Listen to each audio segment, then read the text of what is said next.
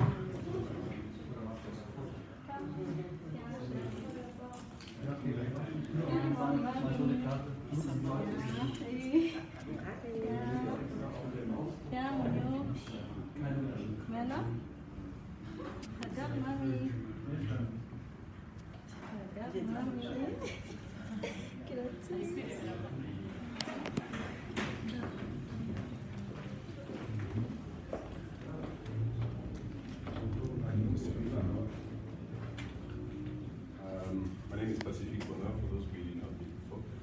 I do work here. So this place basically you're going to visit is physically done on two parts.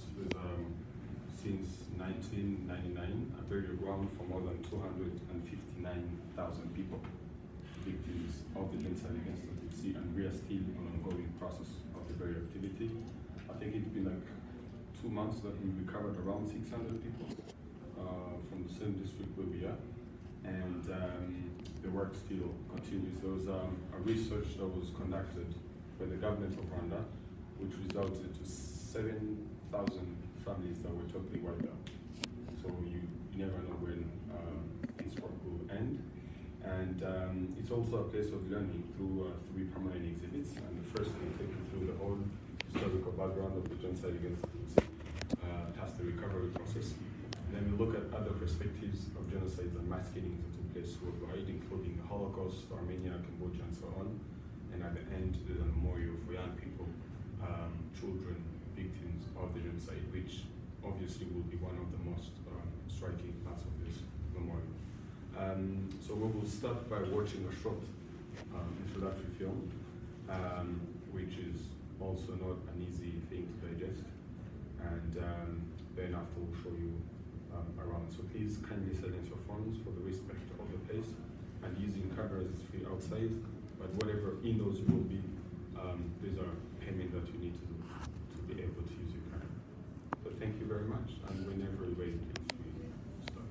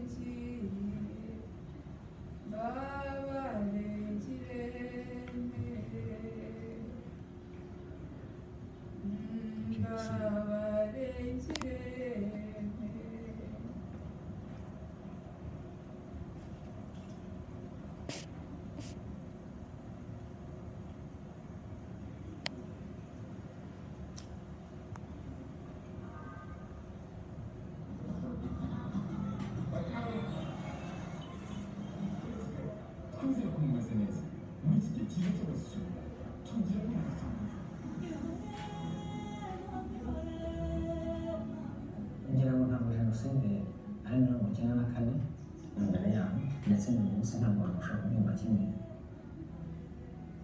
ibitekerezo cyane no mu mabaro naho numva meze nk'inzozi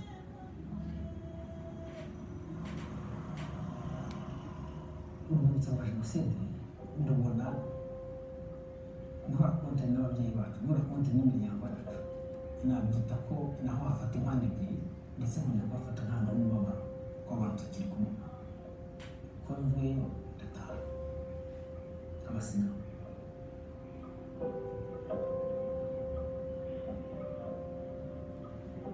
kugera mu rugo harabaga abantu batangira kwibuka amayimaje ko twicaraga turi ku meza numvaga rero ibyo bintu bikumbuye kavuga nti se bizongera kubaho igihe ubwicanyi bwa Jenoside jenoside bwatangiraga nari mfite imyaka 10. Urumva jenoside irangiye ntabwo nakomeje kuba umwana kuko abari kumfata nk'umwana abari bamaze gupfa. Wenda nakoraga ku buryo hatagira wenda ubona ko mfite ikibazo ariko nkabona ikintu nkibaze ku abantu bapfuye ku bwoko bwabo na muri jenoside 94 nari mfite imyaka 16 nabanaga n'ababyeyi banjye n'abavandimwe. Mama yari umuforomokazi, papa yari umwarimu. Ubuzima bwari bwose asigaye njyenyine.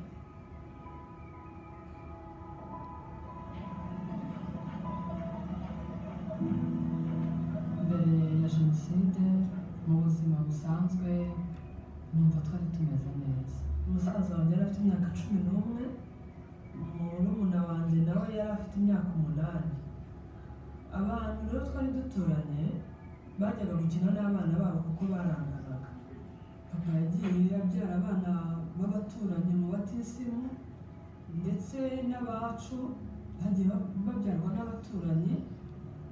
Mama yakundaga kumfata iyo yabaga agiye nko mu isoko nko guhaha akanjyana akambwira ibikinisho no akambwira icyo nabaga nifuza.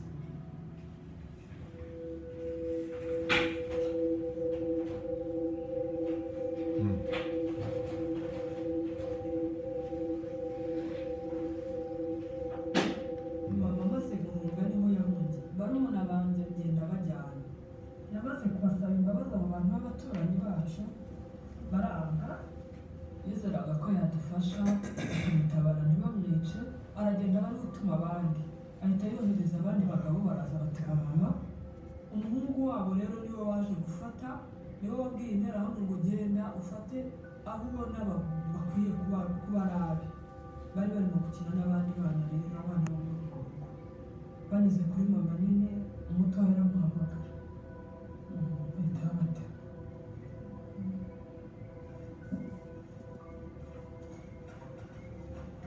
Numva kwizera umuntu bigoye kuko bari abaturanyi, twari tubanye neza nta kibazo twagiranaga nabo. Numva rero kwizera ubucuti nyine bw'umuntu ari ikintu gikomeye.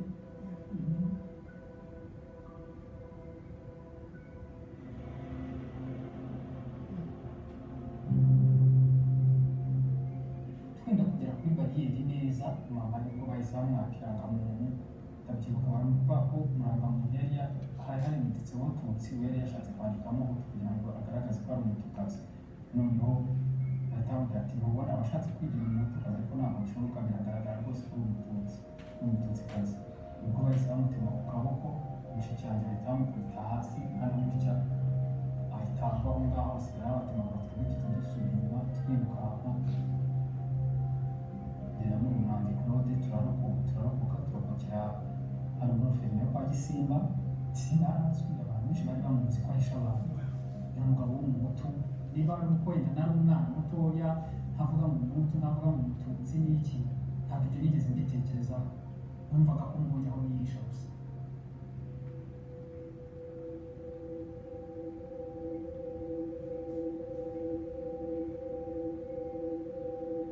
Kwa 18 nibwo nshingana muri stade harimo n'umuryango wanjye. Ibitero byaturutse ku misozi izengurutse stade. Induru zose baza barinda tubatsembatsembe, abantu bahungira hamwe bagateramo grenade. Mu by'ukuri amajwi yari menshi, amataka, imiborogo, imivu y'amaraso itemba. Papa nawe yatangiye atera amabuye,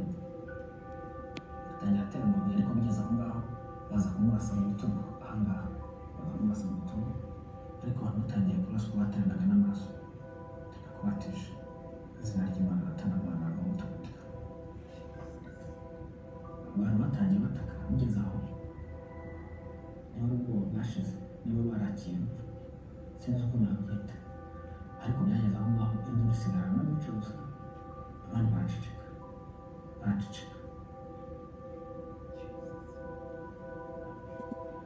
Mama avana igitenge yari afite akivana gutya yereka murumuna wanjye ati murumuna wawe nawe yapfuye, ati mwitonde, ati ituza nunapfa upfe neza ntacyo tukiramira nkumva ndashaka kubasiga kandi none nkumva ntinya gupfa ntaho mpera ku muryango wanjye.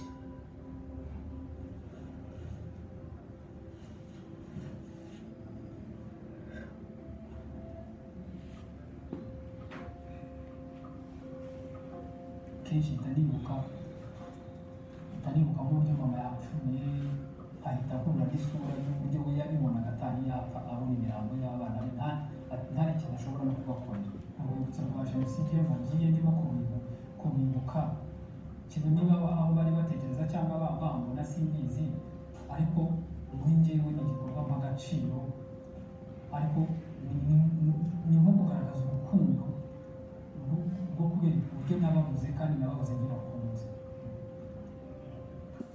Ku muntu wese kandi urwibutso ni ikimenyetso gikomeye kuko abacu bakuwe mu miryango yacu, ntitwabasha kubashyingura hapfuye urupfu rutangaje ruhambaye. Kugenda hariya bitekerezaho nkongera nkibuka byinshi byiza byabarangaga, nkibuka ibikorwa byinshi bakundaga, bigenda bimfasha. Urwibutso ni amateka y'abacu, ariko ngiye nkafata nk'ahantu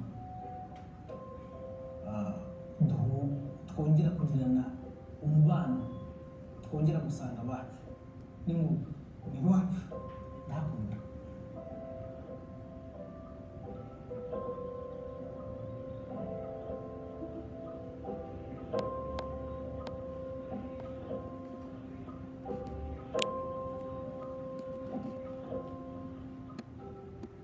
So that it's something that has a very long history, and that's what we'll be seeing in the museum. It didn't happen like overnight. Gotcha. People, especially those who deny it, use those, periodic statements that are not true, like the plane crash and then the genocide happened or whatever. But it's something that took so long. People being dehumanized to cockroaches and snakes. A lot of people fled the country, fleeing persecutions, and different other acts of of unhuman acts. Wow. So before we do the museum, this is one of the graves, like I was telling you, and as I told you, it's 6 meters deep at least, and 7 to 8 meters wide, and this is only one graveyard of other 233 we have in the country.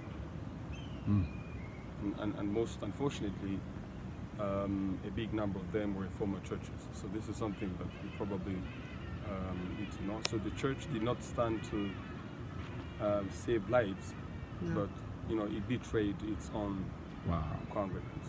The Catholic and the other churches? And other churches, of course, but the Catholic had more than 90% of the whole population. And they occupied more than 50% of the education system. So obviously, if they control faith and education, they must know what is going on in the community. So when people ran to the churches, Catholic churches? Not even running to that. They were told to come in the churches. So the pastors called them in the churches, but it was a setup for, and for them it was more like, how can we kill as many people as we can in a short time, and people would not, who would believe that you'd be killed on the altar, or women being sexually assaulted on, in the churches, and they knew very well that it was like a Christian country, so people thought it's going to be a refuge, but other churches as well. My own church, I don't go to that church anymore, to be honest with you, because it's I don't want to go back to that church. And some of the times those people are still around, right? Those pastors are still. So we have an exhibit in the museum that we'll be explaining to you as well. Amen. So before we go, I would like to kindly ask you to observe a minute of silence. But before, we have a wreath of flowers. We'll be laying on the grave to pay tribute to all those victims, and then we'll head back to Let's do it together. Come on. That's really good.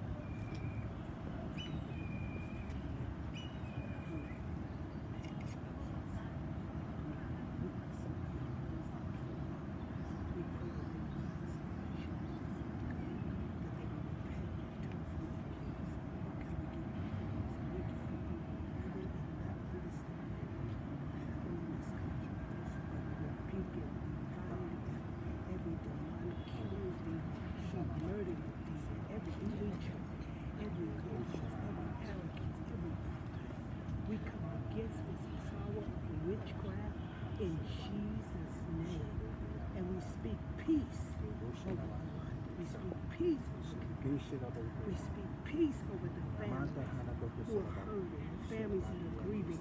We speak peace over them. In Jesus' name.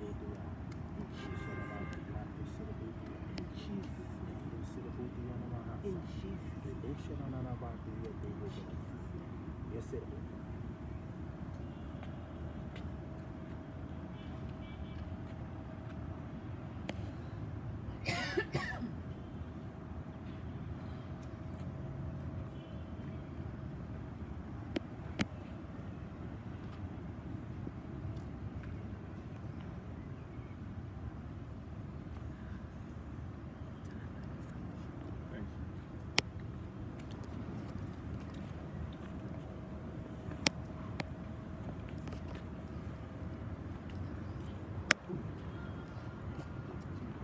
This way.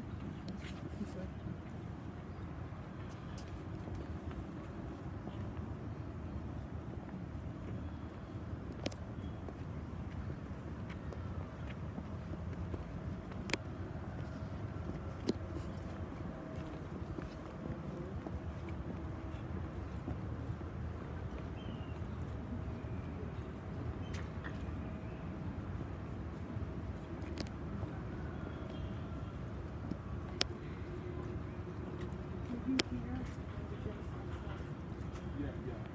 In the country, a little bit far.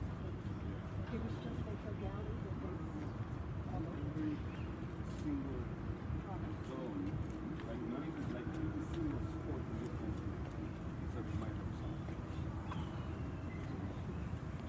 I was born in 250 kilometers from here, and that's almost like the farthest you can go in the country because it's tiny. Yeah, it's same thing. Same story from there, same story to the east and the west.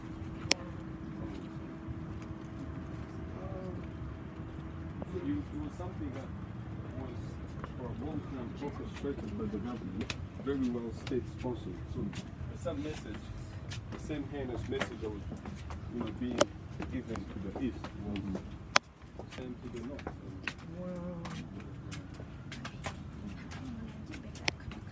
So the government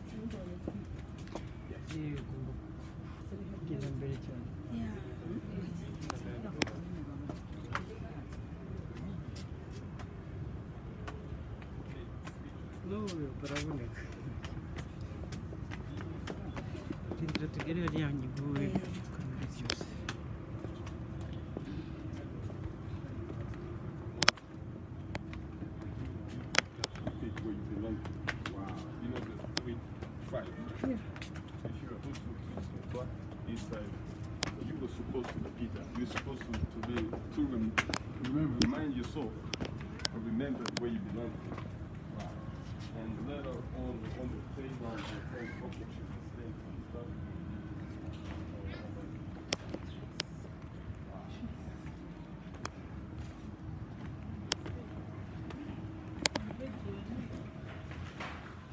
Welcome to the museum. We have some more stairs and then we'll be good. Okay. And so this is the people, we're so proud to show you the people who made this dream come true of having a physical museum. Wow. Which before you know him. Clinton Foundation, yeah. Yeah, we know them. Yeah. The Reminded you ones that that he was wouldn't the send one the to be troops. president as well, yeah. He wouldn't send the troops. No. We could have stopped it He could have done it. with 50 troops. One American troop would have stopped it. Probably, yes. Yeah.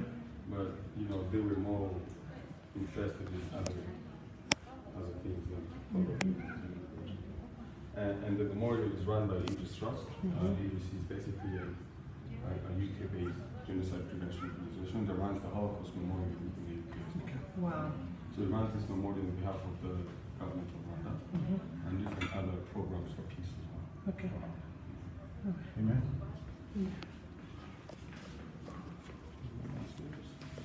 Yeah. We did struggle a lot to find like a proper word that defines the whole events of the genocide. Genocide is perfect. Yeah. Yeah. this was perfect, but we had like a lot of terms Yeah.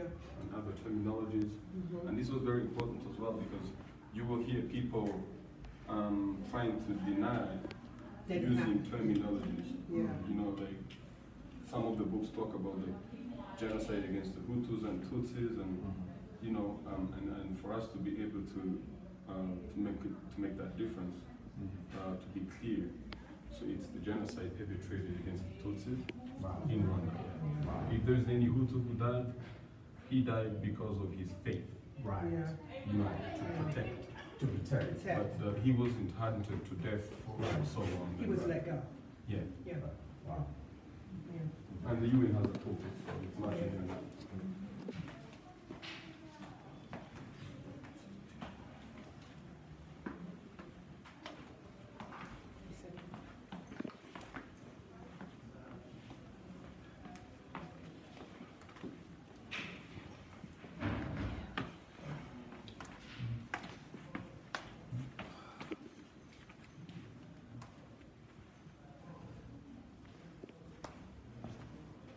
So we generally talk about the history of the country, of course, like a kingdom that existed for so many centuries before the colonial power, around 5 centuries, and you know, it was a country that, a kingdom that enjoyed so many unifying features, Yeah. which was kind of different to other neighboring or other societies around us. So we had Rwandans who belonged to different clans, which was like families, and then from the clans you could belong to different social and economic classes, which happened to be Hutus, Tutsi, and Twa. Right. And there was free movement between them. So you could be, I mean, Tutsis were like a noble class because they were cattle holders, and cows have been always, even now, very honorific thing in our community. So, but it doesn't mean that you can't become one. Like, it was free movement between them, and they all, despite where they belong to, you all share the same practices of the culture, the same do's and don'ts, the same religions. Everything was the same, and you have same beliefs, the cultural beliefs, mentality that people had, and it was the same. No, depending on where you belong to, and you know, the moral education that starts from a small family, and you gain more values that expand to become the country's values, and most importantly, you speak one language. One language. Only one language, kind of different to other societies.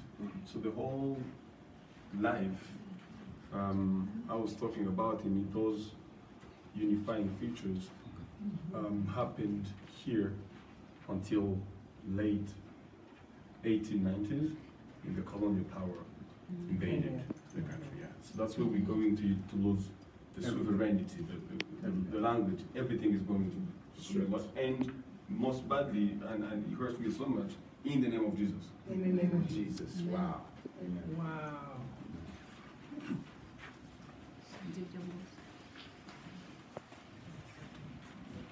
Yeah, please. Take a picture.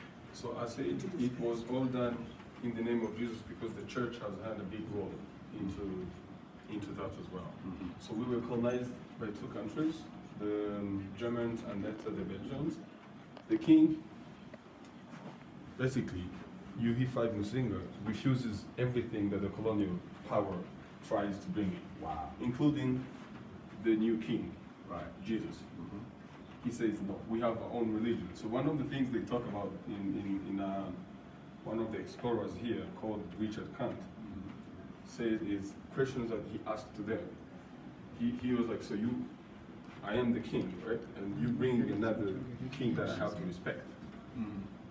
And they were like, yes. So where is that king? I need to talk to him. Like, I don't need any person to be an intermediate between. And like, he died. So you kill your king. So if you kill your king and they receive you in my community, I'll be the next to die. So he said, go. But they were more powerful than he could be. He was sent off his country, and put on the throne his son, who happened to be very young. He's baptized in the Catholic Church. He's given a new name, Charles, as a new name. And so that's where we're going to see a lot of changes now under his throne. So they applied the divide and conquer system. So first they redefined the origins of Rwandans. So the Tutsis were from the north of Africa. They put some anti-Semitism also. Because this king was a Tutsi and he has a very powerful hierarchy of the system, like the way he leads. So they were like, you can't do this. You must be related to us. You can't be that clever. So this thing into you must have been coming from us. So they start relating Tutsis to the Caucasians. Right. The story of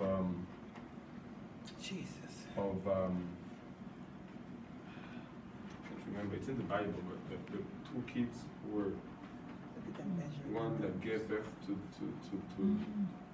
Jacob? To the Queen Sheba in Ethiopia. Oh, okay. Queen Sheba? Yeah, Solomon. Solomon had two kids. Oh, one is, I don't know, but there's a story that they connected from the Bible to show how.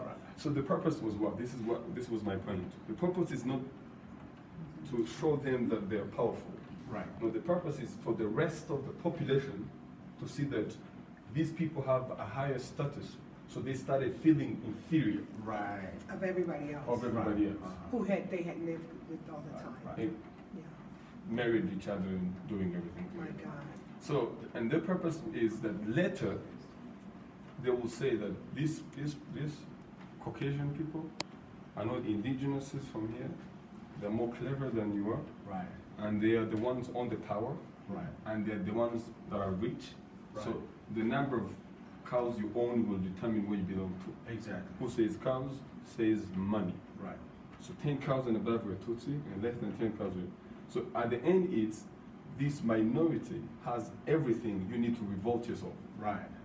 And this is exactly what happened in the Wow. yeah in the Somewhat of a brainwash. Yes. Brainwash. Okay. And that's among not only the number of cows that you own or where you belong to, but also statistically, the minority against the majority. So 15% became the Tutsi, and 84%, which was done very arbitrary. They just put whatever they want in place. Yeah. Wow. And 1% became the Twa, and they were given new ID cards. Wow. They changed their name and everything, right? Everything. Of course, you were given All right. a French name. Right. That's when we started having French names and letters. Wow. So I told you that we only had one language, Kinyarwanda. So on your ID card as a Rwandan, there's no Kinyarwanda name. I mean, there's no Kinyarwanda. Everything is in French and Flemish. Wow. So your language is gone. Right. So that's how. So the Catholic fathers, the colonizers, explorers, tried to anthropologically prove that these people were different. And then if you look at, we were critically thinking as people of this era, but if you think about a person like Bishop Perrodin, he was considered as a modern scientist. He has proven how people are different, an anthropologist who also is held by the Word of God. And we were divided. Then the length of the nose also will determine where you belong to. Anthropology. Wow. And of course, long noses will be given to the Tutsis who are from the north and the Caucasus. Look at how people look like. And short noses to the Hutu, the western part of Rwanda. I mean, of Africa, the Chad and Cameroon and everything that they came through migration movements. And so all those things were put together to show people how different they are. So the results were what? In 1959, we had already a big number of Hutus that have been to school. They are educated, so they stand for that inequality. And the king, who has been traveling around in Africa, he made them Kwame Nkrumahs of Ghana. So they're in a period of Pan-Africanism that they want to be independent. Tanzania, close to us, was about to be independent. So he's inspired by these people. He wants to be independent. Of course, this is going to be used against him. Yeah. And he was killed. He was supposed, politically also, he wanted to leave the Belgians because he had, he's not seeing any more interest with them. He wants to go to the Americans. He was supposed to go discuss in '59, independence with the Americans, and he was killed in Burundi. Wow. He was basically supposed to get the yellow fever vaccination, and he died from that vaccination. So you get the point. Yeah. But it's still a mysterious thing up to now. They don't want to admit that they did that. Wow. And first result, so many people revolted. Now the majority is against the minority, and so many people were persecuted to death. We lost around 1 million people that fled the country, fleeing persecution going outside In the Rwanda. 60s. In 1959. Yeah, so 1st November 1959, that's when they started to be killed because they're Tutsis. Wow. So that's where the ethnic cleansing is going to start from. So those who talk about 1994 only, they don't know what they're talking about. Wow, so 1 million had to flee. Yes, around 900 to 1 million. So I'll play this video. Okay. It has subtitles in English, which will clarify more of what I just talked about.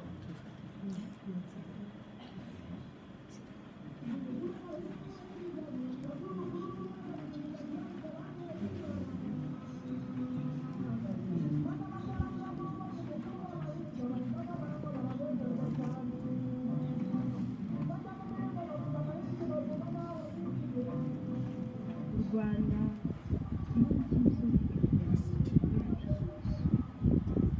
Ubudage nicyo gihugu cyakolonije u Rwanda bwa mbere, nyuma kiza kuruvamo kimaze gutsinda intambara ya mbere y'isi yose,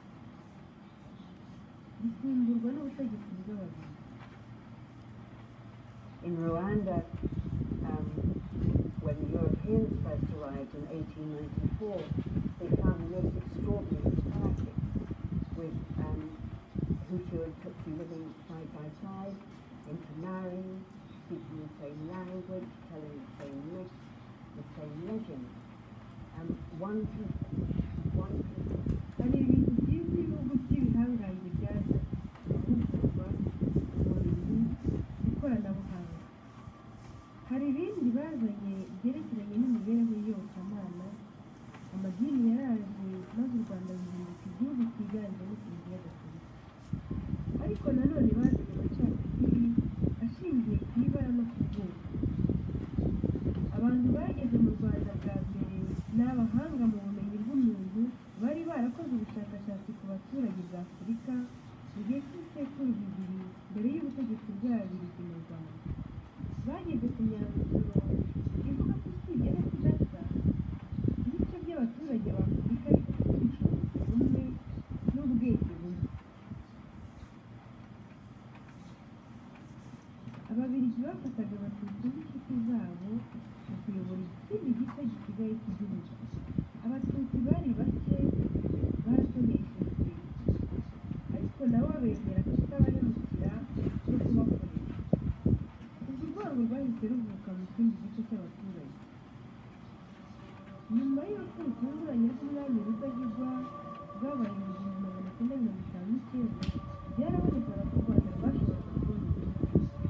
Ingamba zarafashwe kugira ngo inzibacyuho izagende neza. Ubutegetsi bwa bamwe bwarahiritswe bituma habaho ingaruka mbi.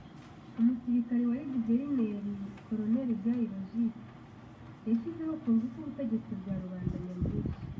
Ni ukuvuga abagore. Amacakubiri adakabije yaratangiye, maze asiga icyuho mu baturage kidashobora kuvuga kandi gishobora guca abaturage n'ibice. Ababiligi bamaze kugenda, u Rwanda rwahise rubona ubwigenge. ariko ntirwabona ibiruranga rubona imbere harwo ariko ntirwabona amateka rubona ishema ry'igihugu ariko ubwoko bumwe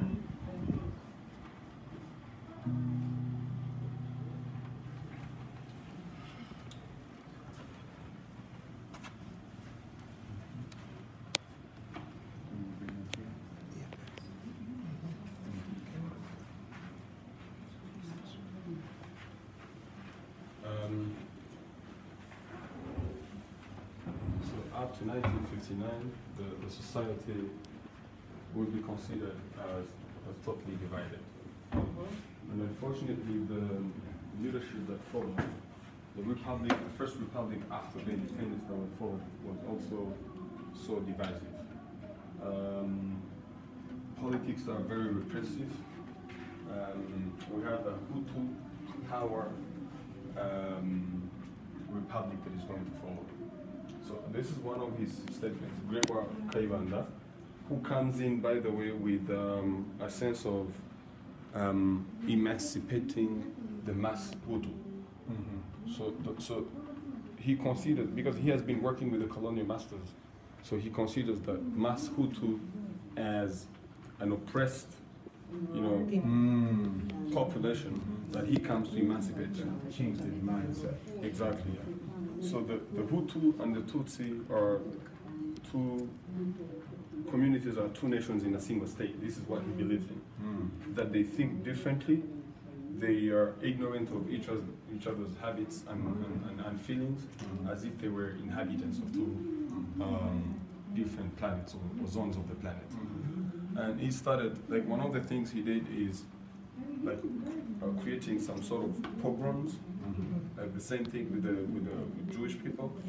And in the eastern part of Rwanda, a place that was invaded by a tsetse fly, a deadly mosquito, he started sending them there. And he's so regional, like he's from the south, and everything goes to the south with his family and friends. So the northeast now will find a way to overthrow him. So now it's no longer, politically, it's no longer a problem of Tutsis against Hutus or minority against majority. It's now Hutus between themselves. Yeah. Northeast consider themselves as perfect Hutus, and the southeast as mixed ones. So the northeast will find, it was just finding a way of overthrowing the other president and take the power. And Habyarimana comes in that way, overthrows the first, and he did the second republic, and he promises some kind of peace. That some of the Tutsi that were outside already Rwanda and refugees tried to come back. But some of them literally were killed on the borders.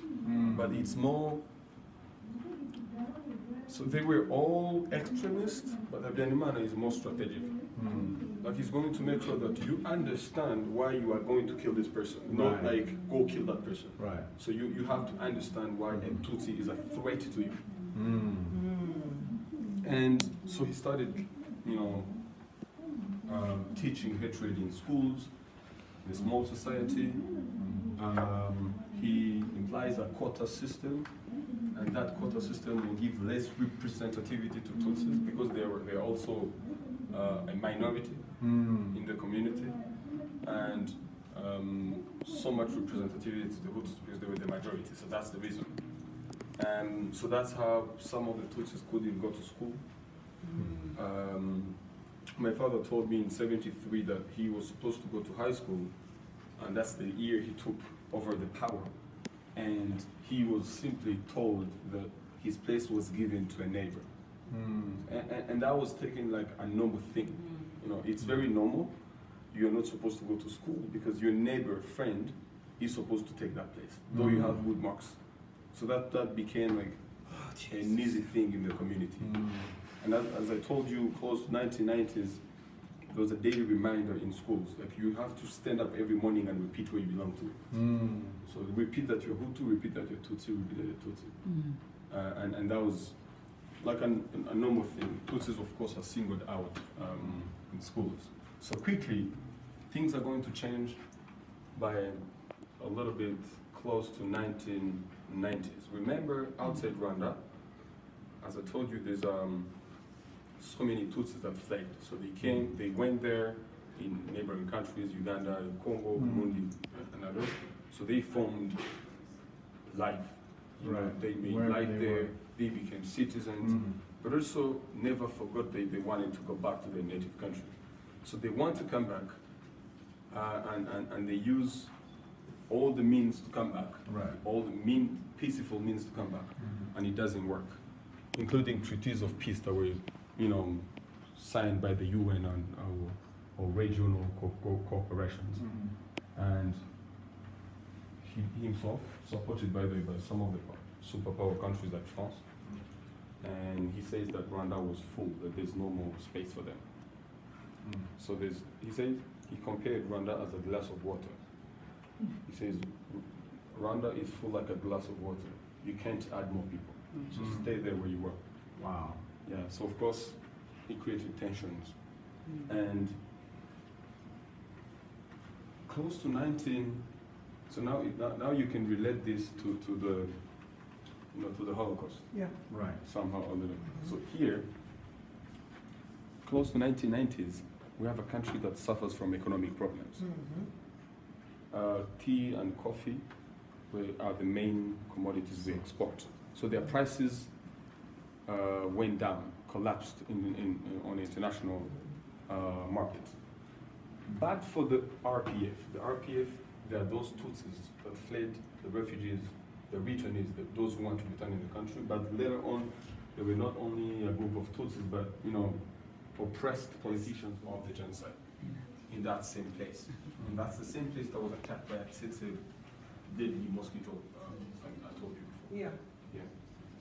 Oh, wow. So you see there are so many series of killings and attacks and dehumanization and polarization, anti-Tutsi.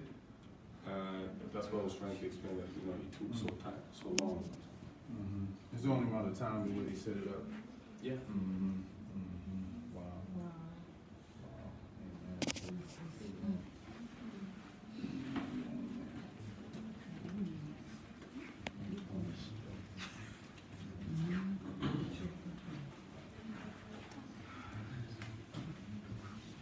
So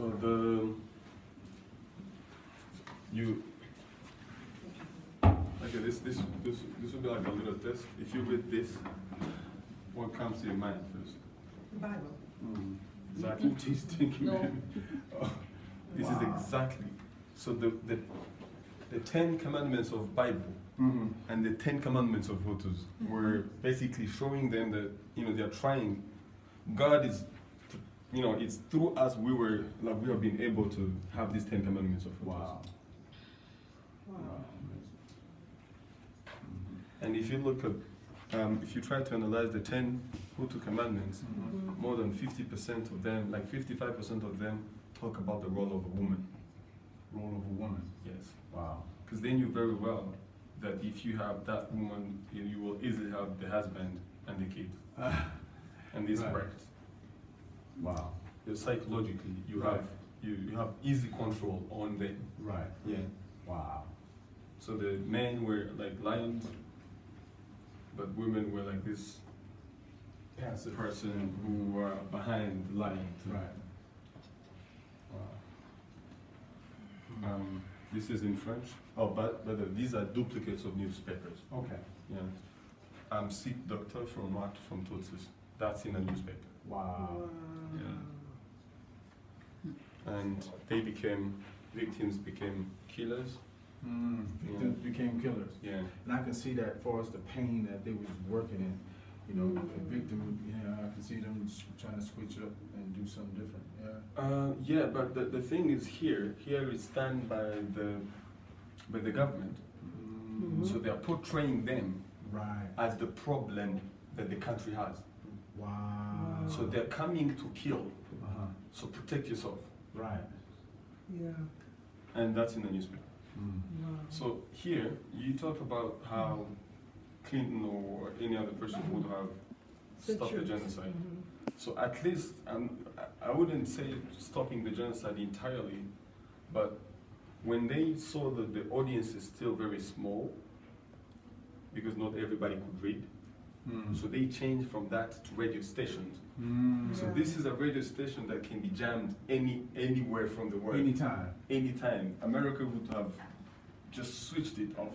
And switched it on. Because the UN soldiers themselves, they talked about the radio. Right. They sent the cable to New York and nothing was done. Nothing. So that's the head of the radio. Oh, they bought small radios. When I say they, it's the government. Right. And They gave to distributed them everybody. to every, yeah. To spread the hate. That's it. And these are the shareholders of the radio. Wow. Oh, by this time, these are francs, Rwandan francs.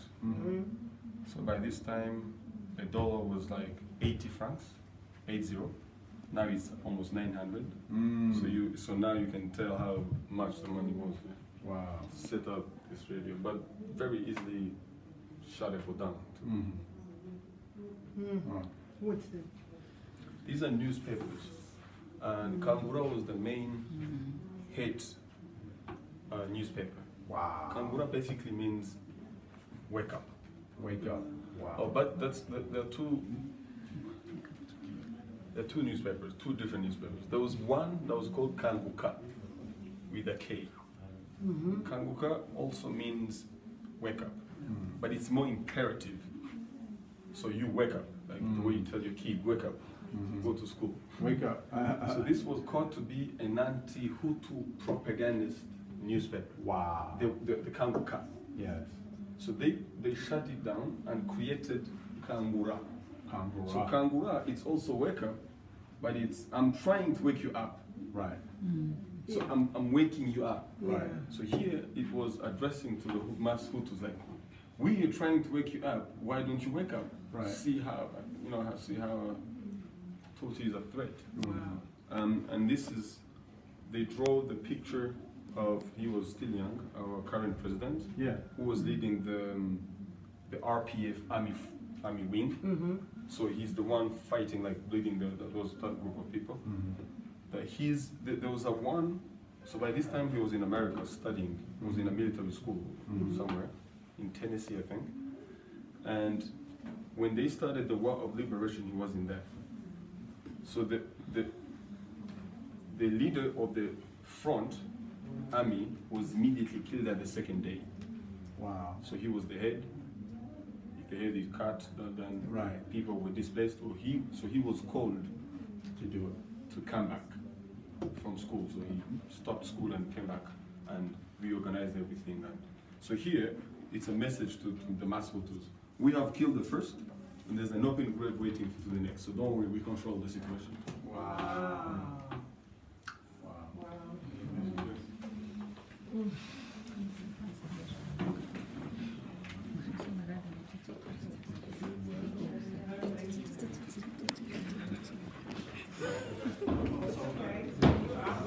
A lot of cheers inside. So there were different treaties of peace that were signed between now. Now it's more here. It's more like political games that are being played. So we have the RPF, the Rwandan Patriotic Front, Britain is the government of Rwanda. They signed treaties of peace. This is the biggest, the Arusha process, which basically had different resolutions: the sharing of the power, the infusion of the army, the return of the refugees, and so many others, including also that they should stop killing people inside the country, which never stopped. He was the president. He came back immediately. He organized like an assembly of all the leaders, and he said that whatever I signed was only papers. So which means keep doing the job you're supposed to be doing. It's also said that the international media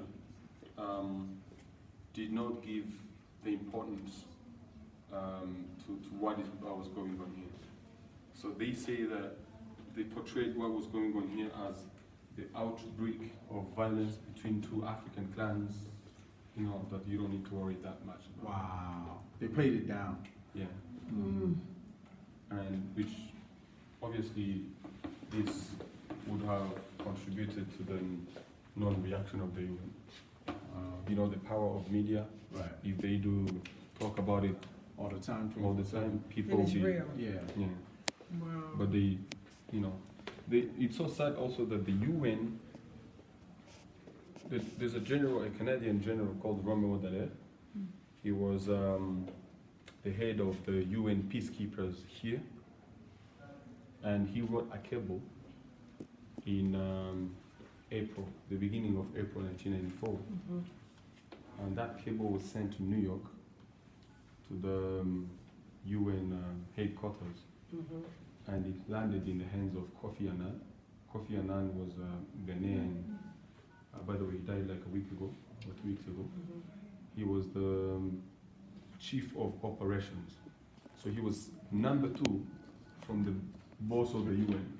Wow. Who also happened to be an Egyptian guy from Egypt called Boutros Ghali. So the cable has different clauses, but one of them is that he witnessed, he's the head of the UN peacekeepers, and he saw the arms being distributed in people. He has trained around 1,700 militiamen, and these were supposed to be added another 300 each week. This is by 1993, and with the capacity of killing at least 1,000 people in 20 minutes. Not with gunshots, but with machetes. Just butchering, basically. Wow. Wow. And if you look at the results of the genocide, or what we have right now, more than 1,000 people in 20 minutes were killed. Wow. So they did more than, I mean, we have like 1,100,000 already. If you calculate it to 20 minutes, it's more than that. So the genocide was also predicted, not only by the victims, but also by some of the officials, those who were in the power, on the power with Habyarimana, talked about his death. They talked about something being done. Some of them talked about the apocalypse, because at this point it was too much of work to them. So you have the president who has his own plan. You have the people under him who control the money of the country, extremist Hutus who want things to be done as quick as they can, and he signs a peace agreement without their consent, and somehow they decided that he shouldn't be the president. Death lists had already been prepared. Yes. They had a hit list the first hour. Yeah. Wow. Oh my God. Wow.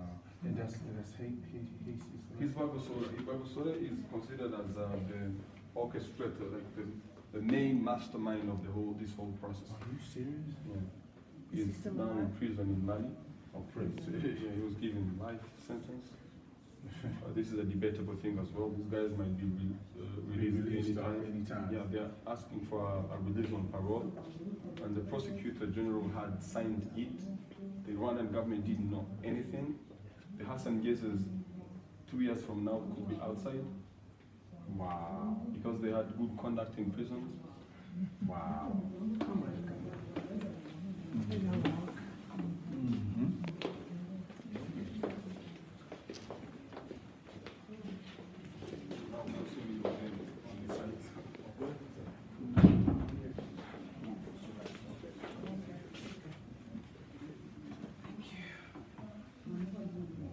So the apocalypse that we say. So on 6 April 1994 at 8:23 p.m. So the plane of the president has been shot down. He was traveling from Arusha for the observation of the peace agreement. So this becomes like a trigger, like a trigger to the genocide. So 1 hour later, the prime minister is killed. She was a Hutu woman, moderate. So this one, she has been trying to show around that these things could happen. And she had protected a lot of people, though she was Hutu.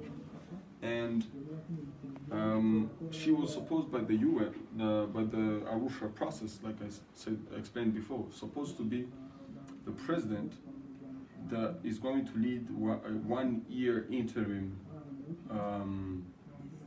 period, and supposed to preside over elections that were supposed to be shared. You know, the power had to be shared with the RPF. So immediately she was killed. Wow. And this is a new government that's sworn in. By the way, they sworn in a hotel One day, probably. and a couple of minutes, and all of them, and they were supervised by the French soldiers here. So they started killing. It's funny, this man he was the prime minister immediately when she was killed. Wow. He's here. So this guy was a great propagandist of the genocide, to young people mainly. And among the people that I was saying that could be released, in 2014, it's just like yesterday, he's in prison. He pledged guilty in 1995. He was given life imprisonment. He's in Mali now. They don't want to send them over here because they fear that they could be killed or something. Oh, no question. But it's, you know, it's political interest. And he was given airtime in prison by a British television. Wow. To revise what he has agreed before. Wow. So this was like, it was called, the movie, and it was called Rwanda, the Untold Story. So this woman, I remember meeting her here at the memorial, came in with a different, she was disguised as someone else, and she produced this terrible movie about Rwanda, about Kagame the president, and they went in prison to give him airtime. He has agreed that he was the prime minister, by the way, so of course. And like more than 30 minutes talking about how he was, you know, forced to pledge guilty. So it's, yeah. And the killing started.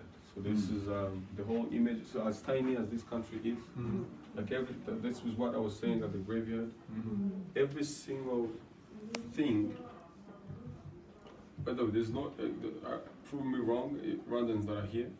There's not any conversation that, if you sit somewhere and have a conversation with someone, somehow this will end, or in the middle of the conversation talk about the genocide. You proved it yesterday at the church. I'm saying you say something and you're like, this country has been somewhere.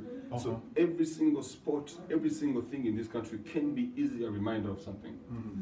So it was everywhere. And you know, this is a UN uniform. These are killers. Right. They're just moving freely around. Wow. And but when she was killed, she was protected by 10 Belgian soldiers. Wow. And they died all together. These are, their monument is in town. The soldiers died too. Yeah, they were killed by the government soldiers. Like they were attacked. So many of them attacked them. So what was the point here? So we have these extremist Hutus. They know very well. They know that in the history, you know how America pulled out in Somalia in 1990. So they have read a lot of this story. They know that if they touch any Western soldier here, It'll be over. It'll be up. They will all pull down, pull out. This is exactly what happened. They killed them to provoke the UN, and immediately they pulled out after the death of 10 Belgians. Wow. Yeah. So the plan was, this was what supposed to do, and these are Some of the tools. yeah, torture, sexual mutilation, rape. Wow. You know, all those Everything. You stuff can were imagine. used. Yeah. These first and fourth people were chained together, like this chain here, and they were thrown in a latrine where they died. In a latrine, a toilet, where they died after a certain time of agony. So there's so two things on these arms here.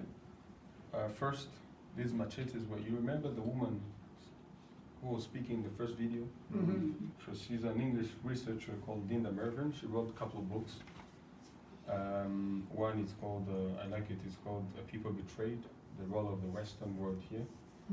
And on a certain page, she wrote a whole interview that she had with Boutros Ghali. Boutros-Ghali was the UN Secretary General by this time, when the genocide was happening. But in 1991, he was the Minister of Foreign Affairs of his country. And he's the one that signed a deal between Rwanda, Egypt, and China so to buy so many trucks of machetes. Wow. In 1991. So all those things were distributed to the killers. And Rwanda that was living, more than 90% of Rwanda lived out of agriculture. So it's very easy to import such things. But then, second thing, we were given, I remember that, we were given homeworks to make traditional tools.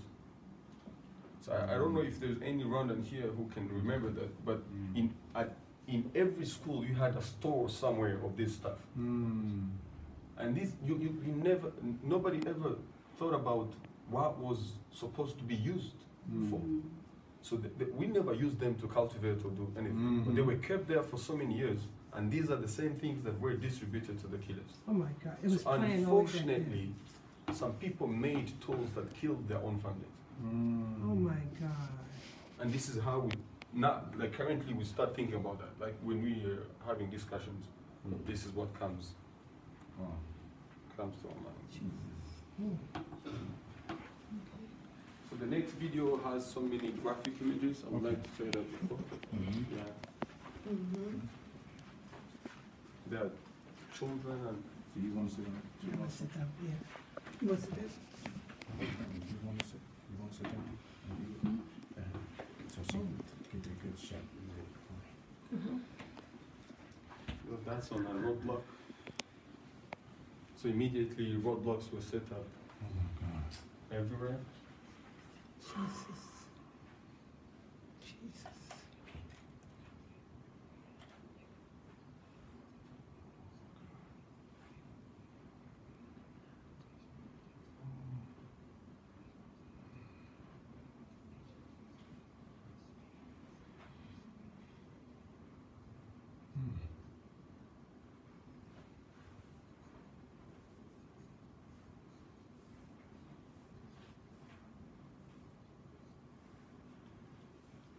So that's not in Rwanda, that's in Uganda.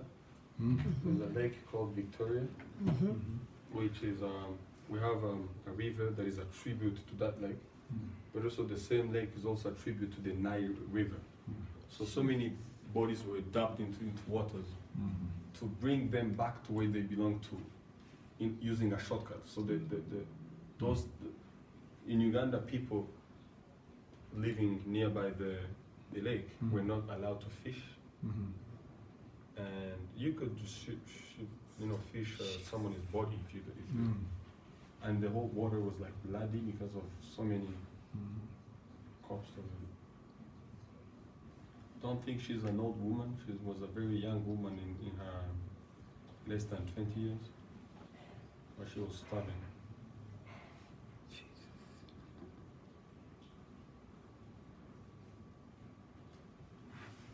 Shopping Mercedes.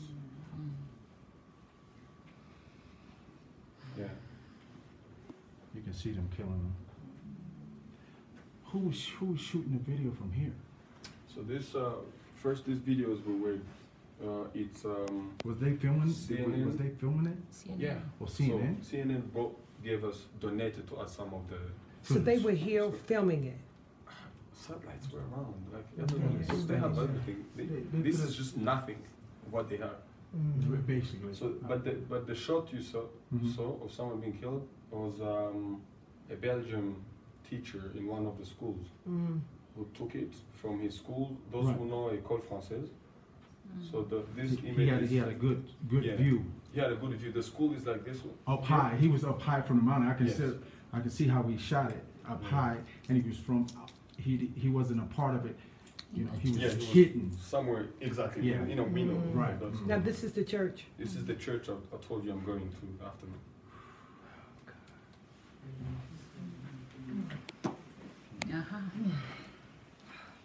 Dangerous. So talking about the church, all these. This one still exists. This one you can probably show them. This is Saint Famille. It's in the middle of the town, like in the middle of the town. I know some of the kids, that survived from here. Really? Yeah. This is now a memorial. So these two, it's the ones I'm going to left on this one and that one. So this one doesn't exist anymore. The pastor was the priest ordered for 2 bulldozers To come knock it down. over 3,000 people. Inside, was inside. More than 90% were his own congregants. My God. And if you ask me where he is right now, he's free. He's working somewhere in Italy. Still serves in the church. They don't want to release him. I mean, at least send him back in the His judgment is being held. Yeah. If he apologizes, he won't. So the Catholic Church, after 23 years, so a couple of months ago, the Pope acknowledged the sins of the members of his church. It's not enough. Yeah, but if you apologize, then it comes with a lot of Other stuff. repercussions and stuff. So they don't want, and then losing the Catholicism. To protect them. So women were raped in churches. And some of the places they had to make sure that they bring people who are HIV positive To spread it. because this is what a genocide means. It's not about killing the person right there. If you can do that, but make him suffer. Suffer. Not a quick death, a slow death. Not a quick death. But just make sure that in the future these people do not emerge. Exactly. This is what it is about. Wow.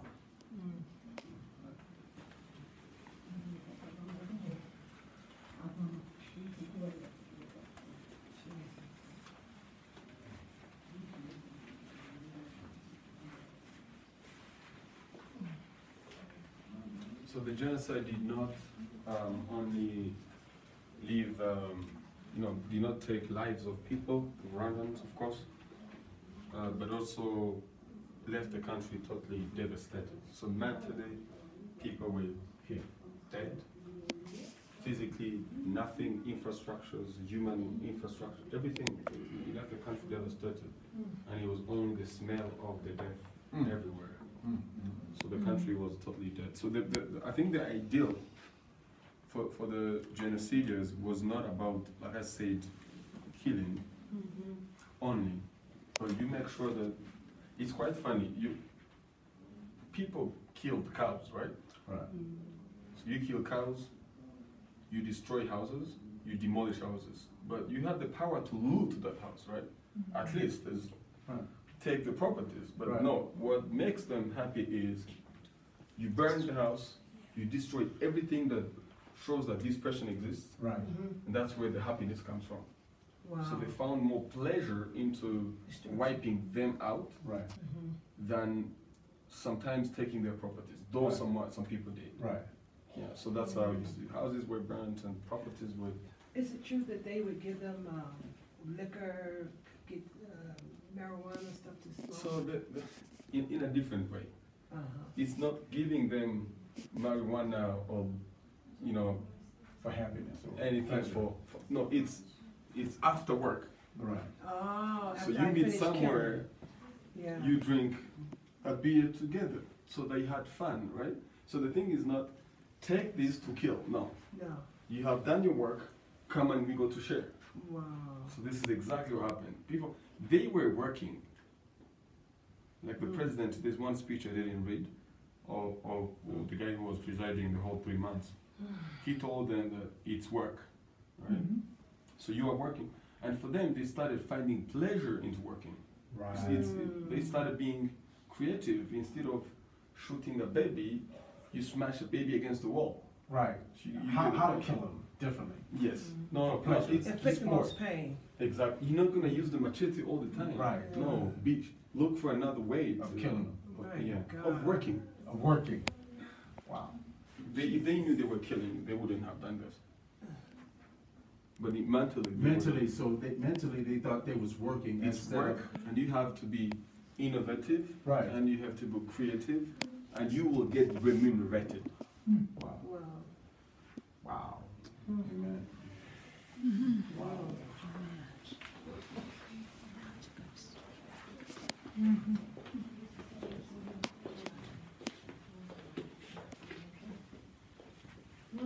So, the UN again. Unfortunate. I said it before. By the way, Romeo Dallaire, this is the guy here. He's Canadian. He was the general of the UN peacekeepers, who was traumatized. I think he spent like 6 years on the street after the genocide in Canada because, you know, drinking on the street. taking Just drugs. hit by it. No, he's still alive. He was homeless in Canada, just He, was, walking he the streets. became homeless because of what he has seen here. He has Is seen- he the one that sent the fax to tell Yes, them to that's help? the one that sent the fax. Wow. Wow. And they know, but he knew that they knew, but they Yeah. wouldn't help. Yeah. Wow. Now he talks around. He just talks, so he just talks. Yeah, and he teaches here about. He has like 2 lectures he does every year at our military academy here. I'm sure, I'm Yeah. sure. And so he asked for 5,500 troops at least. Wow. So they gave him 2,700 Uh-huh. first. Later he says, I need more means. I need more power. Right. I need more authority. Like, give me, I can't do anything with what you gave to me as power. So give me more means. The response is, do what we sent you to do. But another response is withdrawing, you know, pulling out with all these international workers here. And all those people you see here were killed. What? Yeah. So when they left, after the death of 10 Belgian soldiers, they basically, you know, the killers were around Right. the fences. They knew that, they knew what is going to happen. Right. So they just left them, and thousands of them were killed. So after they left, a couple of people spoke. You know, the Pope of that time spoke. Some of the people, like the Minister of Foreign Affairs of New Zealand and other people. So the UN Security Council was obliged to send another group of, you know, another troops. So they were sent on 17th May. So it was 1 month and almost and a half. Uh-huh. So these guys, it was a very urgent case. They took a seaway. What? They took the sea, Longest route. almost 1.5 months, The to arrive in Kampala, Uganda. That's our neighboring country. Yeah. So they would have taken another like 1 week and a half to pack their trucks and everything and drive towards Kigali, coming to save lives, right? And the RPF, you know, like all this period we are talking, they were fighting towards Kigali. They simply sent them a fax that you have no place here. So we called you when we wanted you, you didn't come, so go back. And strategically, they had already controlled enough places to be able to impose order and rule. That's the army that raised up to stop the Yes. killing. Yes. I housed one of them. I housed one of them. Oh. Yeah, he told me many stories. That's nice. Yeah, Good. And very unfortunate as well. I'm not telling you this to hate French people, but this is true. By the beginning of June, the French government convinced the UN Security Council that, you know, they have been here for so long, the Great Lakes region, they can do, if they allow, they can conduct a humanitarian mission here. So they were allowed to do so. So they asked for controlling the northwest to the southwest part of the country. But then strategically, this is nearby Congo. So what they do was parallelly to the humanitarian work that they pretended to be coming to do here. They also conducted some military force mission, which was supposed to provide like a free corridor, a free way to the killers, because they have been working with them for so long, and they, allowed them to flee the country and go to Congo. Were they causing trouble now? Yes. They're causing much in trouble. Burundi, everywhere they cause trouble. Cause trouble. Yeah. And despite that, there's a ministry in charge here. There's a ministry in charge of rehabilitating them in the country. Some of them don't want to come. So, that for me, that's not the saddest story. In that same area, this is nearby where I was born from. There was a technical school where around 50,000 people went to hide, and they were killed. Almost everyone, around less than 100 people, were only survived from that attack, and their bodies were, piled in graves over there. When the French people came, this is where they had to stay. That technical school, they knew very well that these bodies are there. So what they did was paving those graves with a volleyball pitch. I heard that. Where they had fun every single day. Wow. So this is a man that we do honor a lot. Carl Wilkins was the only American that decided to stay in the country. So he told his family. So what he did, like he saw what was going on. He was the head of the Adventist Development Agency, ADRA. So his mission, he thought that if he does leave these people die, he wouldn't have done anything the whole time he has been leading the ADRA, because the mission also was the same, save lives. So he sent his 3 kids and wife outside the country, and he stayed to at least record what is going on. And he would send facts every day to the UN, like every day. And to his wife as well, like this is what I'm doing, people are dying, blah, blah, blah. And he was the only one that, he refused. He refused the UN, the American ambassador's call about leaving the country. He said, no, I'm staying here. You don't want to stay? I am staying. What happened to him? He's still alive. I think he's even in the country now. I met him like 2 weeks ago or something. Really? Wow.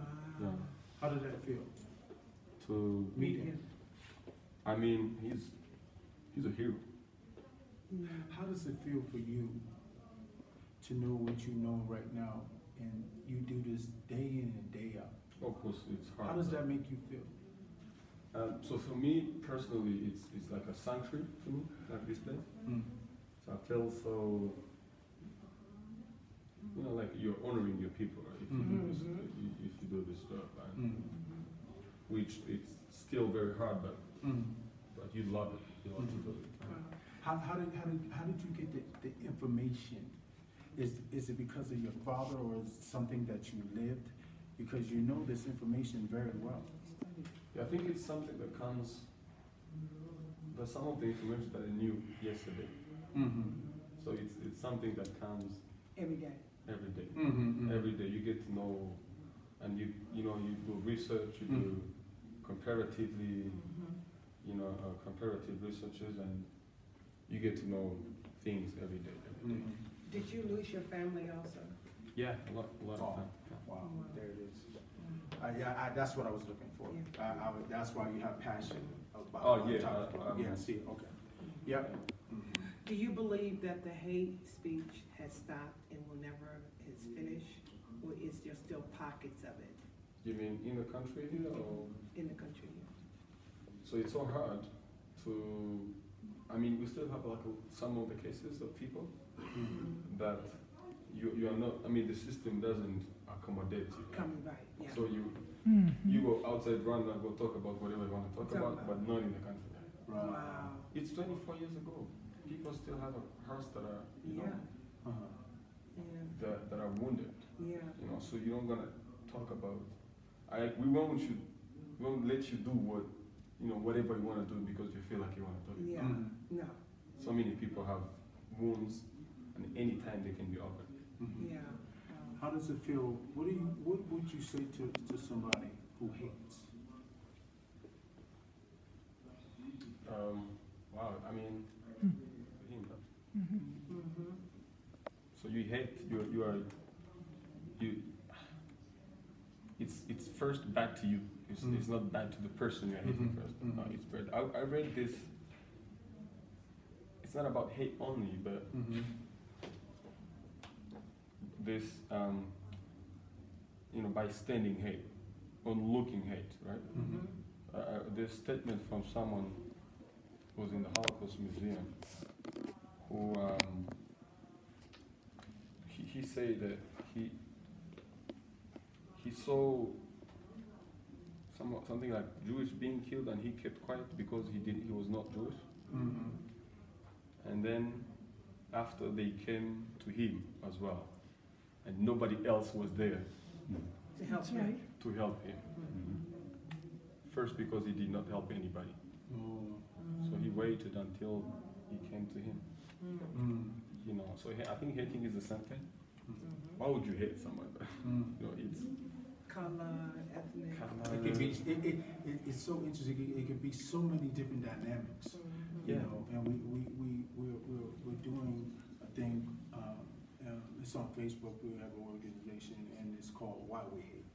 So it's something that is going to be introduced to the world, man. And this right here will be part of some of the stuff that we do for us introducing why people hate. And we want to get everybody's views. We have cases of people that hated, and right now, like The mindset, right? Yeah, but you mean like right now? Imagine they're in this country. They hated people. They wanted to kill people. They killed people. And right now they're in this same place, free, and they're living with the people they have killed families for. Wow. So And hiding it. But they don't know. But they didn't indulge it, right? They ain't tell the people that this is what they've done. They live together. Some of them married families. Are you serious? Yeah, these are cases. This is where I'm going in this afternoon. Like I'm bringing people there, and it's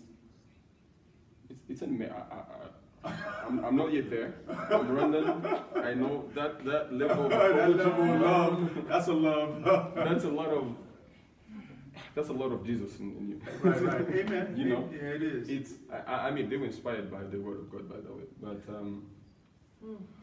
so I try to put myself in the shoes of that person that killed. Husbands and kids, and their kids now are studying together. Wow. Playing together. Who playing together, studying, sharing everything together. So who hated who, by the way? Right. That person hated himself, because at the end of the day, he will never be free. Never be free. His dreams will never be free. Yeah. Never. Spirit. Never. Kids are He will still crying. remember. Like when you talk to some of them, I still have those cries of kids in your head, my mind. So I think when you hate, you are hating yourself first, and then then you are. We have cases and cases. I know you've seen it all coming through here, and especially meeting all these guys who was a part of it. I think it's something that actually from each person who was a part of it, it helps. It's like therapy. Yeah, It's like therapy to get in their head to see where they come from and their views from everything that happened, and you it's like a puzzle, putting things together and coming out with one source. One more question. The passport now, is it dividing, or is it one just one? It's the first thing that was abolished. Was after about the wow. Like normal. I use those terms every single minute. Yeah. Right, because I'm doing it for the positive side. In education, teachers are going to start to be using those terms because they'll be teaching peace education in schools, right? Which will be also like a cross-cutting subject. So you try to talk about peace in maths, talk about peace in geography, talk about peace in Agriculture, everything, yeah. everything in agriculture. But this is where the law enforcement comes. Like if you use it negatively, then there's a law that We'll deal with there. you. But if you use it positively, then it's, So there's no way of separating anybody anymore. you do it, there's a law Yeah. after you. Right. Wow. I mean, we've seen Wow. Thank you. Well, thank you, yeah, thank you for that information. Question, has the government formed the Truth and Reconciliation Commission at all? We're heading there. Ah. We're heading there. So I was saying that, I mean, I think we need to be as quick as we can. Yeah. So if we have three reasons why we still have survivors. The RPF army wing that stopped the genocide. Yeah. Some of the resistances, not too many, like this case, 50,000 people, less than 20 of them resisted and they're still alive. Because not all the Hutus were the killers. Ah.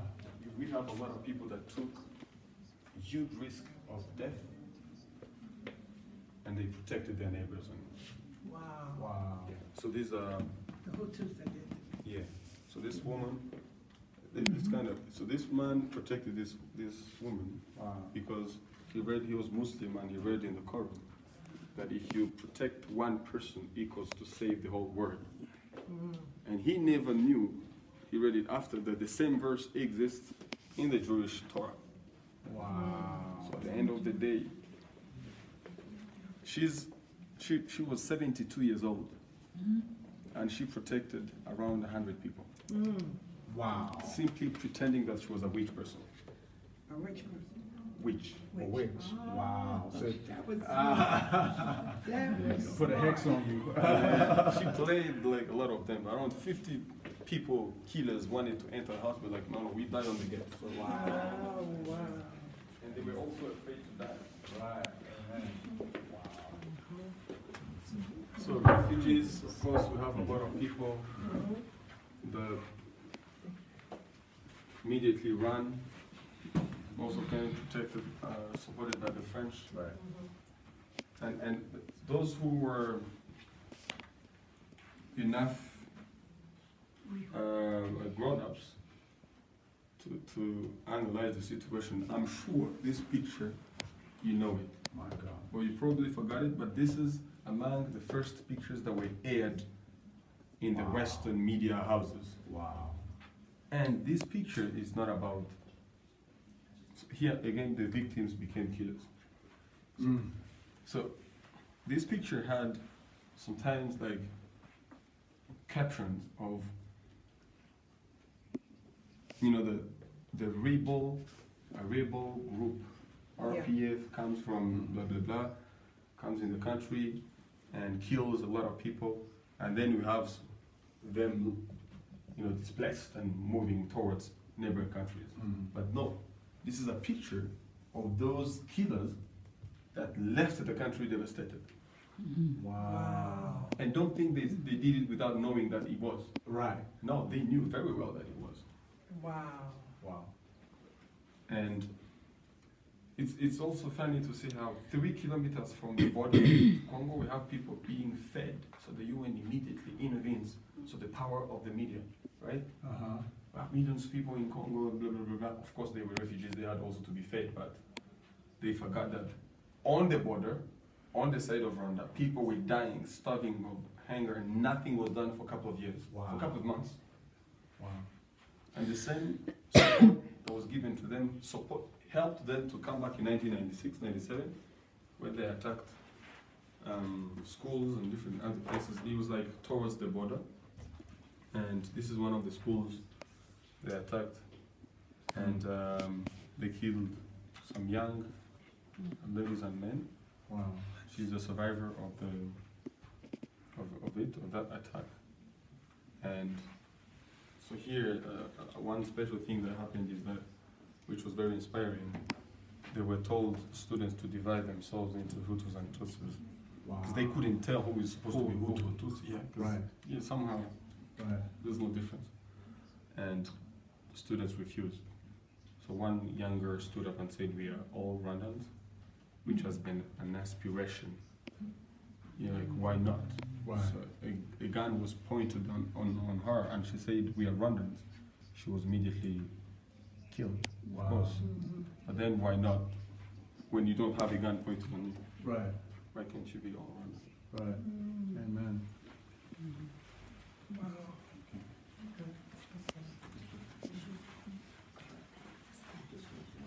So we won't take long here. So we have survivors, you know, of course, the society doesn't, I mean, that society is also traumatized. So we have people dying of hunger, and the government, when he researched it again, he gave 5% of its budget goes towards the support, the fund of survivors, which had to deal with two things. First, schooling them on healthcare, and then other people also, church-based organizations and others came in to support it.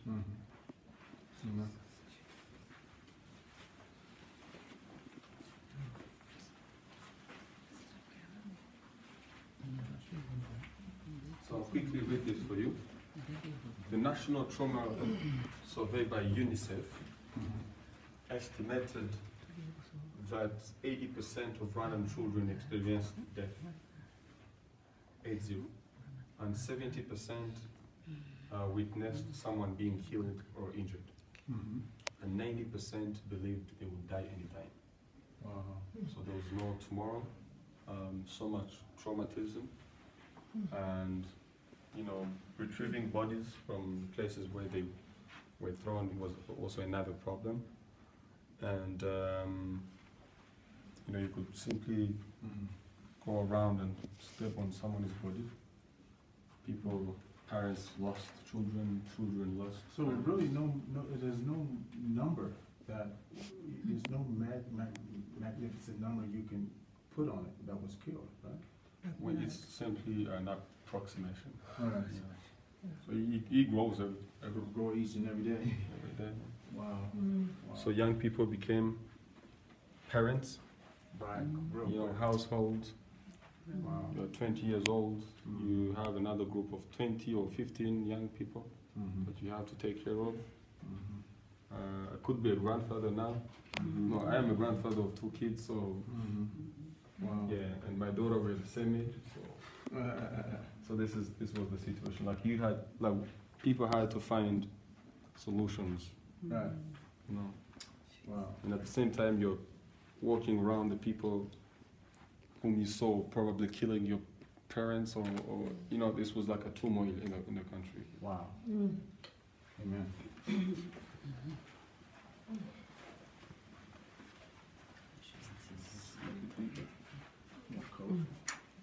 So someone was asking, about the truth and reconciliation. So we call it gachacha. So first, this was very wise. So we have a country now that loses Everything. like 1 million everything, and labor, including more than 1 million people die in 100 days. So there was some consultative meetings that were happening around, and a group of people was given like an assignment. Like, you need to think about justice, tell us what is going to be the step forward. Think about the economy, think about whatever. So these people that were given this task on justice, already we had the the classic and normal trials. And we had death penalty. So the thing is, and the ICTR as well, the International Criminal Tribunal for Rwanda. So they both had death penalty. And if you would have waited for these courts to deal with the problem of justice, we would have waited more than 350 years at least to deal with the justice problem. No reconciliation, nothing. So second, these 2 courts that had death penalties, so if we lost 1 million people in 100 days, so you think about how many people killed them with machetes. So there was massive participation in the killing. Wow. So how many would have you lost in the name of justice? You know, like because they would have been probably given death penalty. A couple of months later, I remember like 26 people were shot. They were given death penalty. So how many would have been killed. They said no, death penalty we abolish it first. Wow. So they started a pilot project to abolish that. Why? Because also like economically speaking, a country that only depends on its people, like we depend only on labor, we have no resources, nothing. So then losing people would have been another problem. We lost doctors, we lost everything. So that's where the reconciliation process came in. So the Kachacha means grass, so which means you go back in the community and you sit down all, and the philosophy behind it was like, if you sit down, you're all equal. Survivors, perpetrators, onlookers, everyone, you're all equal and talk about what happened. So wise people in the communities were chosen in 12,000 community-based courts. Talking about results, so this court provided justice to around 2 million people in only 10 years. And they get, some of the properties were given back. Yeah, given back. Wow. But for me, most importantly, like I was telling you, was the information that we collected from those, from the courts. And that's why we have this information, all this information here. Yes, like we're trying to educate people because we have this information already.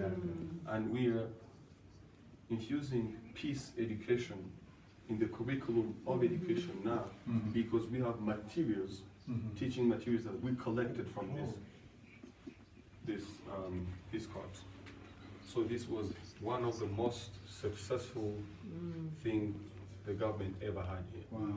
All those people I was telling you, who reconciled, who are living together, they thank the church of having done this work. Because, you know, there were a couple of presidential pardons that were given to the killers. Like whoever gives information, whoever accepts its guilt and repents and asks for forgiveness. And also among the information, there was like, where did you put the bodies of the people you have killed? Which immediately on the side of the survivor, it's another healing process that starts. Because you at least bury your own people. Exactly. So this is what the church is. What happened to the Prime Minister and all of those people who took over? Some of them, like I told you, he's in Mali, There are 2 nuns also who killed. Oh my God. They have been in prison. This one, he's in Rwanda. He was extradited from Canada recently. His trial still continues because he makes it taking long. But he's the one who had this speech of letting people know that Nyabarongo, which was like a tribute to the Nile River, would be a shortcut to send them back to where they belong to. He was a doctor by the time in literature, so he knew very well what a word means. Wow.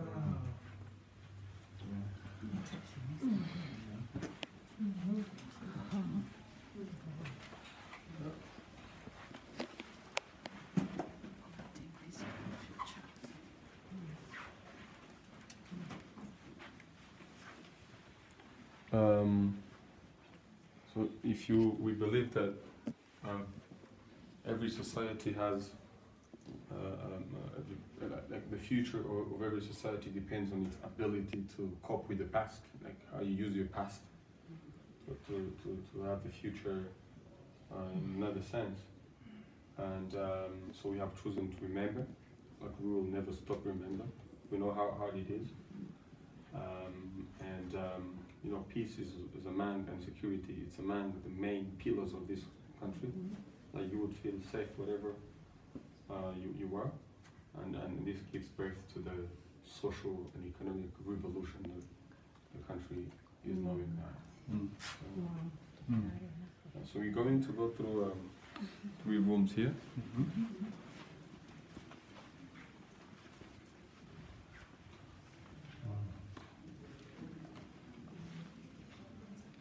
So we have around 3,500 pictures. Wow. Here, the people you have paid tribute to, these ones are among them.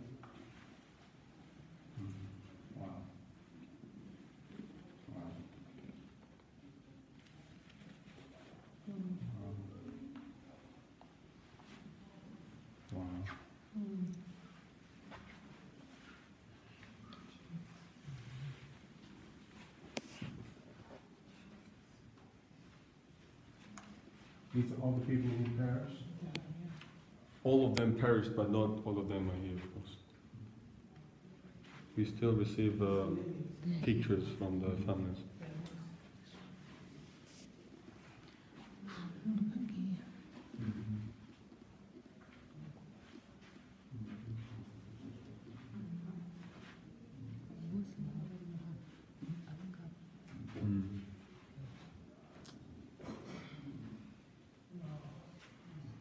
So people come every day and bring pictures. Yeah, families.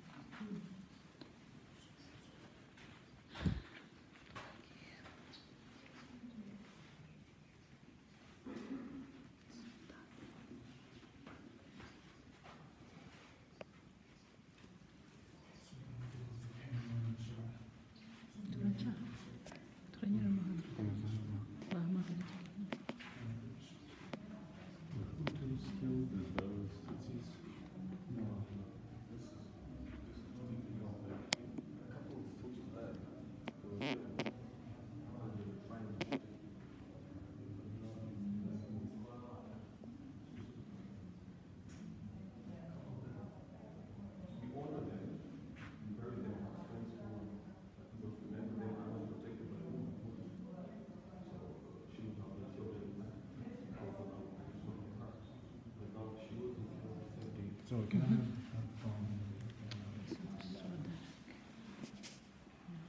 So this is a sanctuary to around 100 people.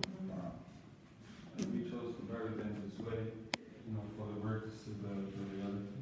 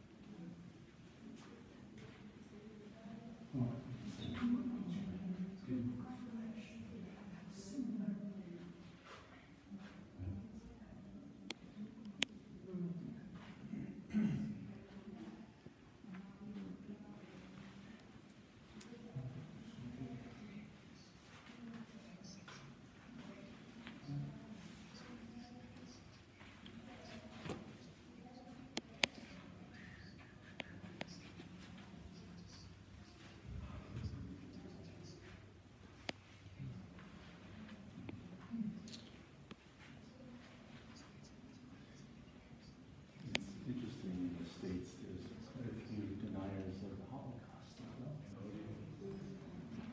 Not bad, good upstairs. Yeah, and Srebrenica as well. Oh my. Yeah, it's still.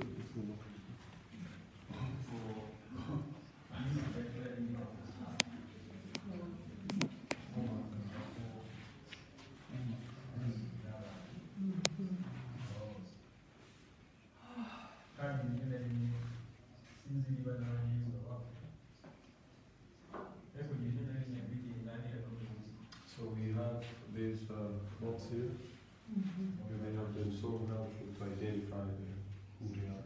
Yeah, who are people.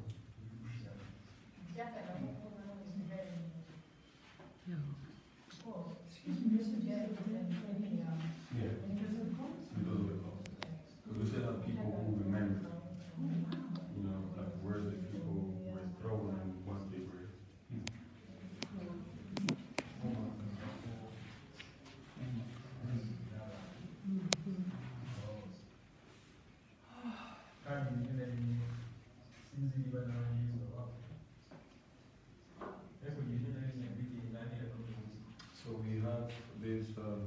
here.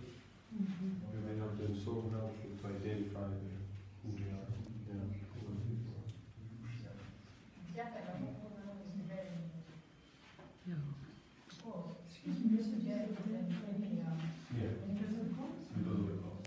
Because we still have people who remember, like where the people were thrown and what they were.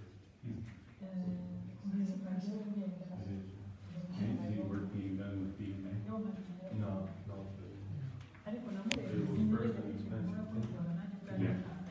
Second, I wouldn't say that it could be accurate, because at least the only accuracy could be between the cloth and the body. Right?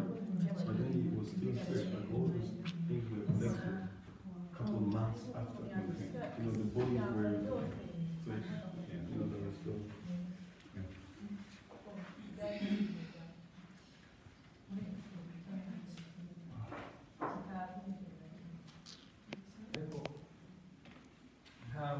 We are unfortunately running out of time. We still have another exhibit. Are you serious? Yeah. Oh, man. And the next one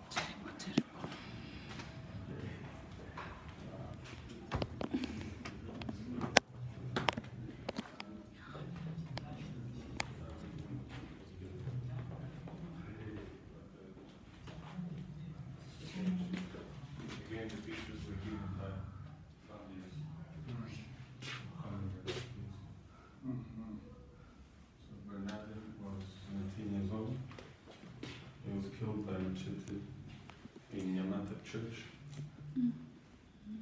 Francine, 12 years old. Her favorite sport was swimming, and she liked eggs and chips. Favorite drink was Fanta Tropical. My best friend, her elder sister, Claudette, and she was halfway machete as well. Wow.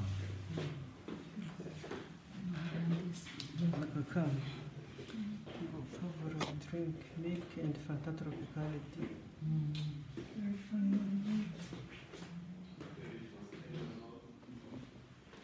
Again, he was trusted, like anybody else, they entrusted a lot of the human peacekeepers here. And this is the last word he talked to his mother. Mother, don't worry, the UN will be here for us. He was tortured to death. His dream was becoming a doctor. Avian, 4 years old, a neat little girl was stabbed in her eyes and head. Stabbed in her eyes. Knife. Wow. Chanel, 8 years old. She enjoyed TV and music, and she was helped by machete. Fidel, 9 years old. The last word he said was Busenga, which means to pray, which basically means that there's no more option. Like it's the only thing is The that. last resort. And he was shot in the head. Shot in the head. They shot the baby in the head. He was 9 when he got shot. Oh, right. These two kids, a grenade was thrown in their shower. And Patrick, 5 years old, a quiet and well-behaving boy, was hacked by machete. Oho, 2 years old, little very talkative girl was burned alive at the church again. Herbert Hogan, who, as the last memory saw his mom dying, was shot dead.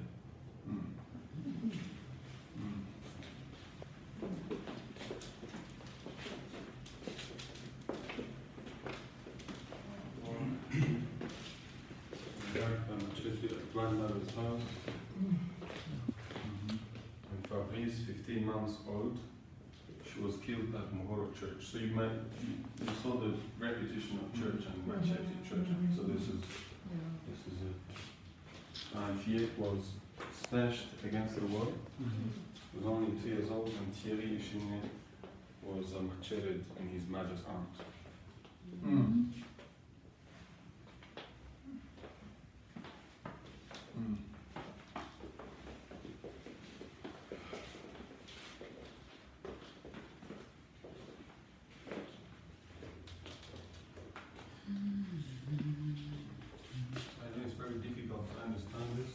Without any transition from those stories to the positive stories we have now, but it's true. So there's one purpose now, one objective. You either be a survivor like Olivier, who chose to not revenge but live in a good way, or another survivor like Everest, who seeing his survivors' lives changing, what brings hope to his for tomorrow. Or maybe Therese, who was born from a family that killed. Therese, as young as she is, tries to help her father to accept and ask for forgiveness. So these are, different ways of healing. Yeah. And dealing with this situation. And the purpose is one, is to have this country having harmony back again.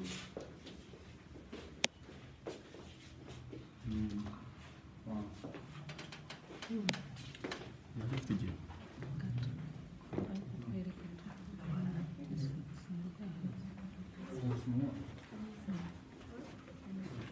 It's more. Okay. Wow.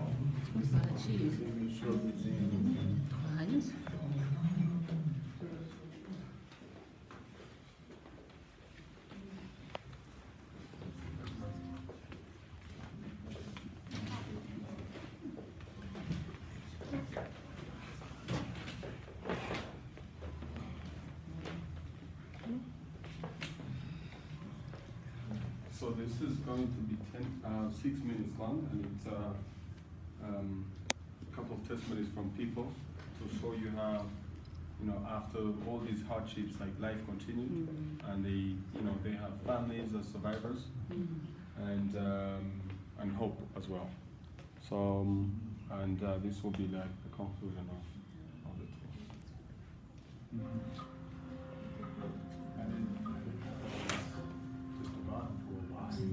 Jenoside yarasubizwa mu Rwanda kuko cyane mu basigaye wenyine nta n'icyo basigaye ubuzima bugoye cyane kuko harimo icyiza n'ikibi nayifite ubumuga ariko byose biterwa n'uburyo byitwayemo uwo bwonsa akarushyira ku ibere urwango rugakura niyo wonsa ikibi n'urukundo niwo burera arorera rugakura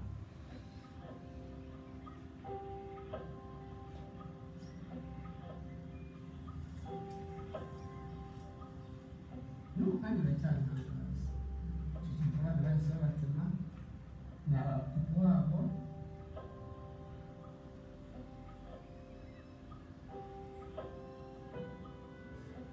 bari bavuga ntibaza n'aho byavuye kugira ngo bice bagenzi babo umutima wanjye nta rubanza bafite kuko ibyo bakoze byararangiye turicaye tugatuje ntabwo umuturanyi we kumubanira neza ni ngombwa ariko mumenya ko igihe nabo kigenda kibigisha kikabereka ko ntacyo bungutse ubuzima twebwe bwakomeje uko bimeze kose nubwo nta mutima nagira mu babo kugira ngo bahemukire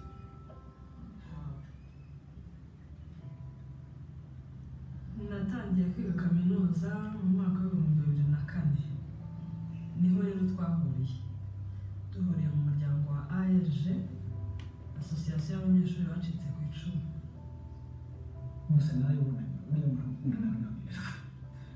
ntabwo nyemerera ubwanjye ndetse byaramvuye cyane numva nanjye ndaruhutse mu mutima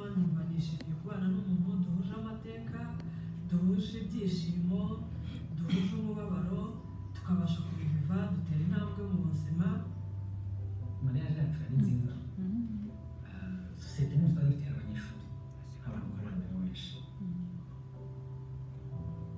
nicyo kibazo cya jenoside gikomeye jenoside yigaragaza ibihe byose ariko cyane cyane ikigaragaza mu bihe by'ibyishimo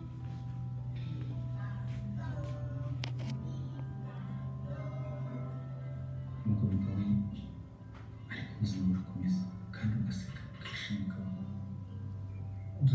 dusibe icyuho abicanyi baduteye tugire twuze igiti cy'abacu nuko numva umuryango wagiye uturemamo ibyiringiro numva bafite byinshi bakijije mu buzima bwanjye intambara rero kwihorera kwihorera ku ndetse na babandi babona nk'urupfu bakabona ko ufite ubuzima kandi bakabona ko mbayeho neza ni uburenganzira kwihorera ko nihorera ku rupfu n'ababigize n'abashaka kubigiramo uruhare cyangwa n'abanyabwaza bashaka kubigiramo uruhare bakabona yuko